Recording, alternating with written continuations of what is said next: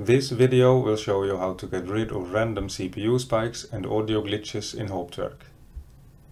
We will do this by setting the processor affinity in Windows. This is how the performance looks and sounds like normally.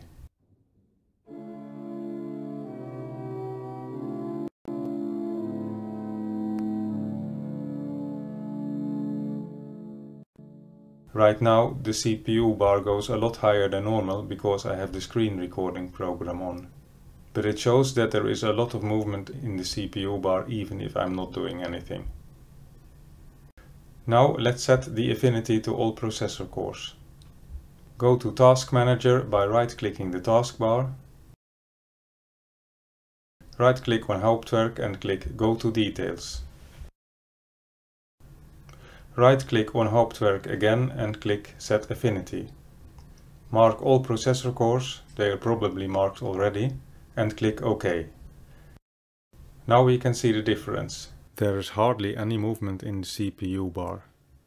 The only problem with this solution is that you have to do this each time you load another organ or change settings where the audio and MIDI has to load again.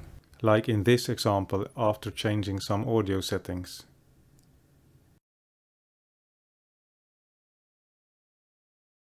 Now let's set the affinity again and we'll see the CPU bar is back low in the green.